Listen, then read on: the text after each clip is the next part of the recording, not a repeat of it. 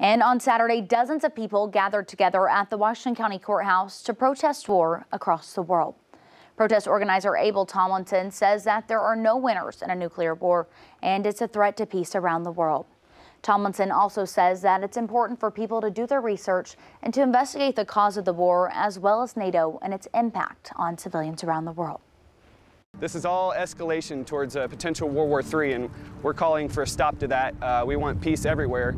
Ukraine, the Middle East, and for the whole world. Many of our nation's top foreign policy experts were warning us for many, many years the expansion of NATO to Russia's borders would cause this precise crisis, and they predicted it perfectly. And if you look it up, John Mearsheimer, he goes on and on, many other experts, George Kennan, they were all predicting this crisis. So we're also calling for NATO to stop its expansion, and they call for Ukraine to be neutral in terms of NATO.